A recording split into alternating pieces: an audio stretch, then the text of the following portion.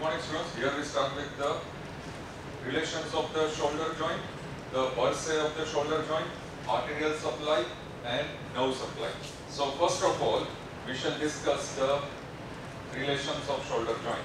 In order to understand the relations of shoulder joint, here we draw a small line diagram. Now this is the section of shoulder joint, small line diagram. Now here, peripherally attached will be the glenoidal labrum. So this is where we show the glenoidal labrum. Then we are going to show the capsular attachment. So the capsular attachment, which is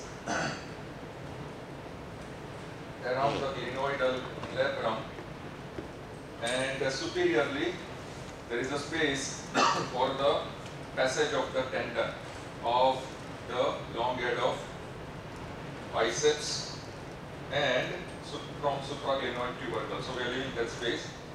Now relations superior, inferior, anterior, posterior. So superiorly there are three structures which are related to the shoulder joint. The first structure that is related to the shoulder joint will be presence of supraspinatus muscle. So please draw a sectional view.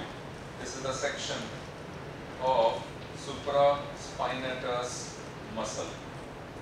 So this is supraspinatus. Just above supraspinatus, there will be one bursa which is known as subacromial bursa. So here we are going to draw subacromial bursa. So this structure is subacromial bursa. Above the subacromial bursa, the third structure will be coracoacromial arch. So we are going to draw over here acromion process. This is the acromion process, and over here we are going to draw coracoid process. In between the acromion process and coracoid process, we are going to show attachment of ligament, coracoacromial ligament. So this is coracoacromial ligament. So these are the three structures which are related superior to the shoulder joint. Supraspinatus, subacromial bursa, and above subacromial bursa is entire coracoacromial arch, which consists of acromion process, coracoid process and coracoacromial ligament. So here we are going to name these structures. This will be the supraspinatus muscle. Over here, this is the subacromial bursa, and this is the coracoacromial ligament.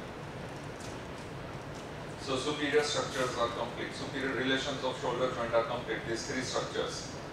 Then inferior.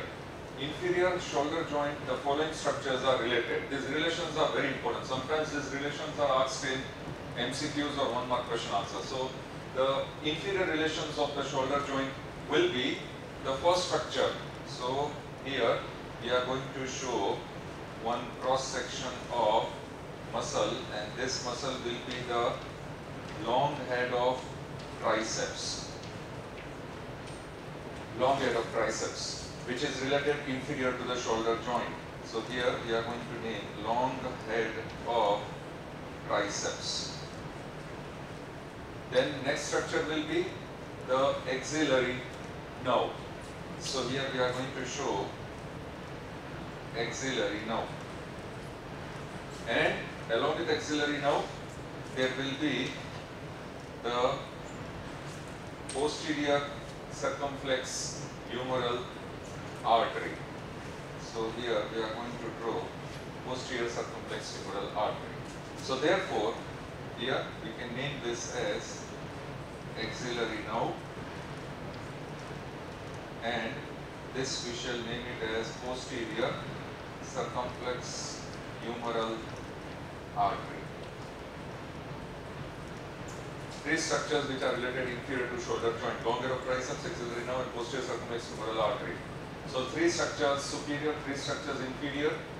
Now there are three structures which are related anterior to the shoulder joint. This is anterior, this is posterior. So if this is the glenoid cavity, here this is anterior, and over here this is posterior. So anteriorly the three structures will be, once again over here we are going to show the section of subscapularis muscle. So anteriorly this is the first structure, subscapularis muscle. Second structure will be short head of biceps femoris.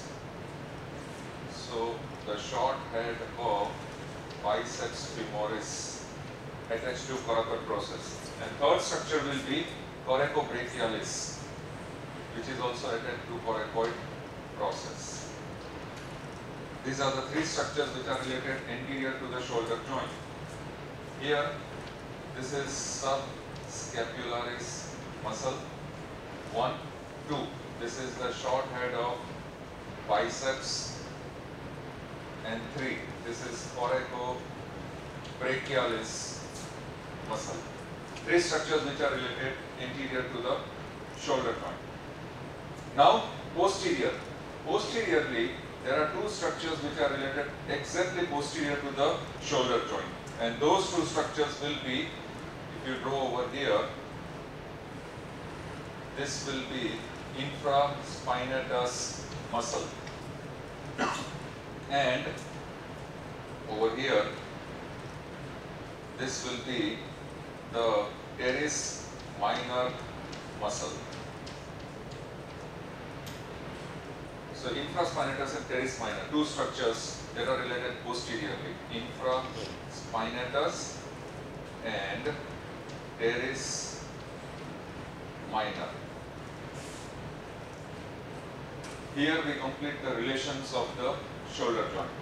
Superior, inferior, anterior, posterior. Now, there is the long head of biceps, which is covered with synovial sheath, which will pass from superiorly and it will pass in the intertubercular sulcus of the humerus. So this much is about the relations of the shoulder joint. Now we move to bursa of the shoulder joint. Plural, it is known as bursae. So there are various bursae around the shoulder joint, and for that bursae, if I write it over here, the bursae which are covering the shoulder joint, which are present around the shoulder joint. So we will go accordingly. The first bursa will be, there is presence of subscapular bursa. This is a very important bursa, subscapular bursa. Now this subscapular bursa is present between subscapularis and the capsule of shoulder joint. Second important point will be, this bursa will communicate with shoulder joint. The place from where it communicates with shoulder joint will be between the superior and middle band of glenohumeral ligaments. This is asked in one more question answer, Viva. Subscapular bursa communicates with shoulder joint and it will communicate through the space between superior and middle glenohumeral ligaments. Please note down. That is subscapular bursa. Second bursa, infraspinatus bursa. This infraspinatus bursa, which is present around the infraspinatus muscle, will also communicate with shoulder joint. So both of these bursa are, I will put an arrow to signify communicating bursas to the shoulder joint, both. Sometimes these names are asked as MCQs, the following out of which bursa is a communicating bursa to the shoulder joint. So as of subscapularis bursa and infraspinatus, both of them are communicating to the shoulder joint. Now third structure. Third structure is synovial sheath, which is surrounding the long head of biceps. So the synovial sheath, which is surrounding the long head of biceps, which we have seen previous segments of the shoulder joint.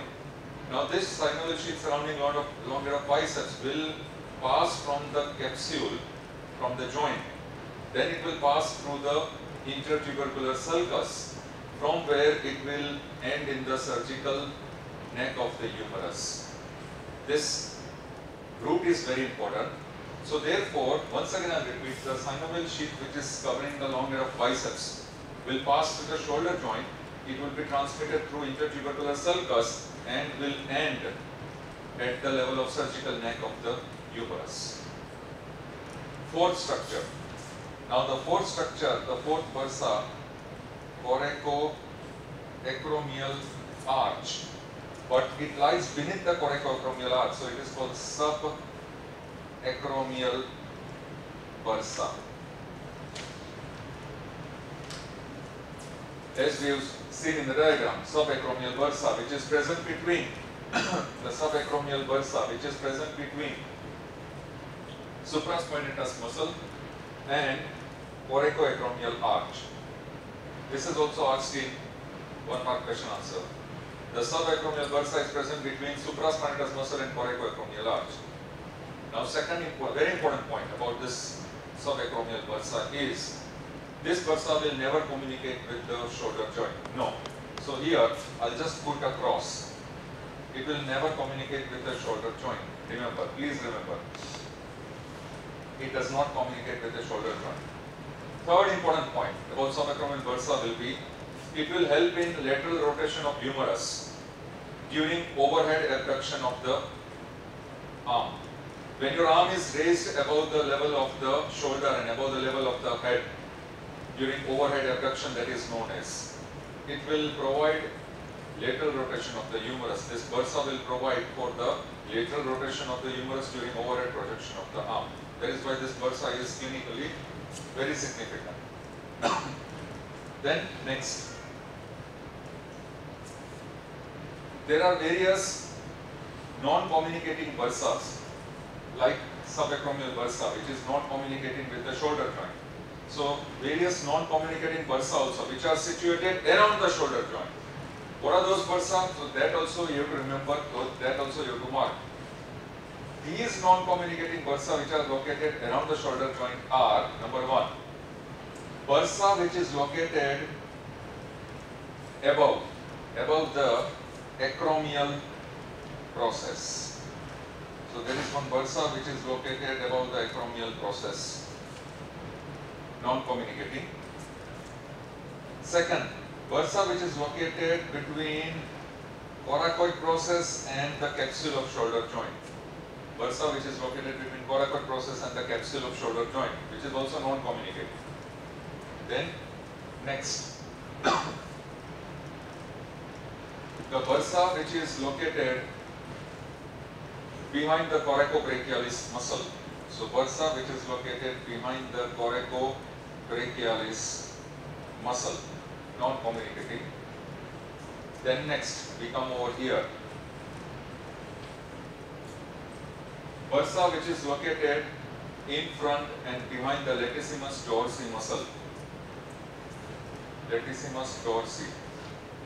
The bursa which is located around the latissimus dorsi muscle, in front and behind. And finally, the last non-communicating bursa which is located between long head of triceps and teres major muscle. In between long head of triceps and teres major muscle, non-communicating. So all these bursae below the subacromial bursa and including subacromial bursa, they are non-communicating bursa which is situated around the shoulder joint. But these names you need to mention. Now after discussing the bursae, we come to, please come on this side, we come to the arterial supply. Very interesting, this arterial supply is very important. You have to remember the name of the 3 arteries which supply the shoulder joint, and these 3 arteries as usual it can be asked in 1 mark question answer, MCQs, etc. The arterial supply of shoulder joint will be, number 1, anterior circumflex humeral artery. Anterior circumflex humeral artery. Number 2, very easy to remember, posterior circumflex humeral artery. Number 3, suprascapular artery. Suprascapular artery.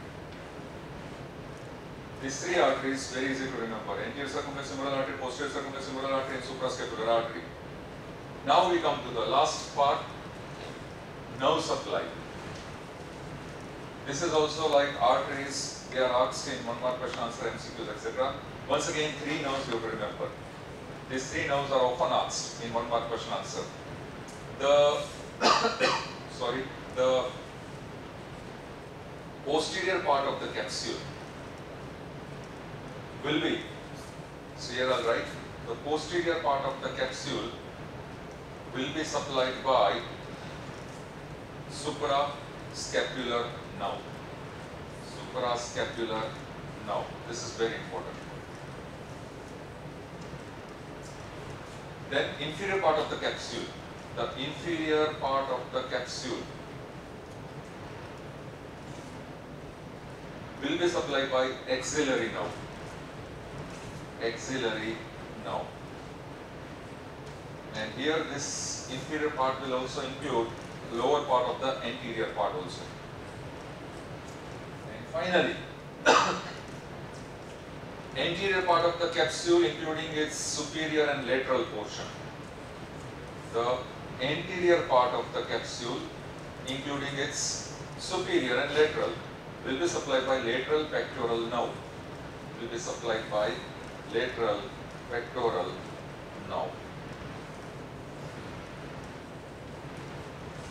These are the three nerves which supply the capsule of shoulder joint. Once again I repeat, posterior part of the capsule by suprascapular nerve, inferior part of the capsule by axillary nerve, which also supplies the lower part of anterior surface, and the anterior part of the capsule including its superior and lateral portion will be supplied by lateral pectoral nerve. So three nerves are there: suprascapular nerve, axillary nerve, and lateral pectoral nerve. These are three nerves which supply the shoulder joint.